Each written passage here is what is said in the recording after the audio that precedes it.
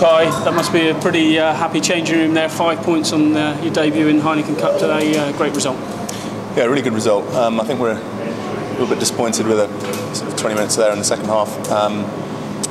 But no, that first half was absolutely outstanding, and we've done the work. And as you say, 5 points is absolutely ideal for start for us. I know you were watching the first half from the sidelines, but geez, that was some rugby played, wasn't it? Well, that's what we're about, really, playing high tempo, and that's exactly what we wanted to do. And it's nice to actually execute it.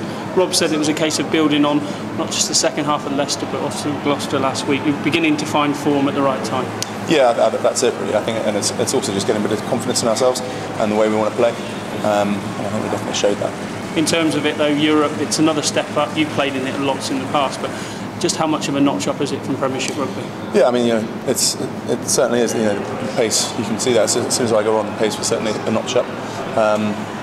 But we're pretty comfortable with that. That's how we want to play. We want to play high tempo rugby. So it's just about progressing at that, and we need to have a look at where we went slightly wrong in the second half this week, and make sure that doesn't happen again. 2 yellow cards is always going to be up against it, 13 men on the field, but for large parts Rob will have lots of positives to take from that. Yeah, I think we always try and focus on the positives from our rugby,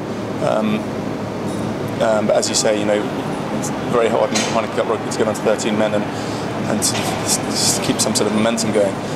We scrambled a lot, and in fairness to them, they upped a few gears because they saw a bit of weakness, but we certainly need to get better there. In terms of Glasgow next week, again, we saw in pre-season how tough they'll be. Yeah, no, they're a very good side, so we're going to do our homework this week and try and up it again, because we certainly feel we've got a few more gears to go up. When you look around the side, there's one man standing out at the moment in the back row. Dave Ewers, working alongside him. He's really coming of age. Yeah, he's absolutely outstanding. He's putting his hand up, he's carrying ball, he's making big tackles, he's making the right decisions at the right time. I can't speak highly enough about him, really, at the minute. And for you, Kai, after a frustrating first year, it's nice to be playing again. Yeah, it's just nice. It's nice to be involved with the boys, and hopefully I can continue plugging really, and hopefully continue winning.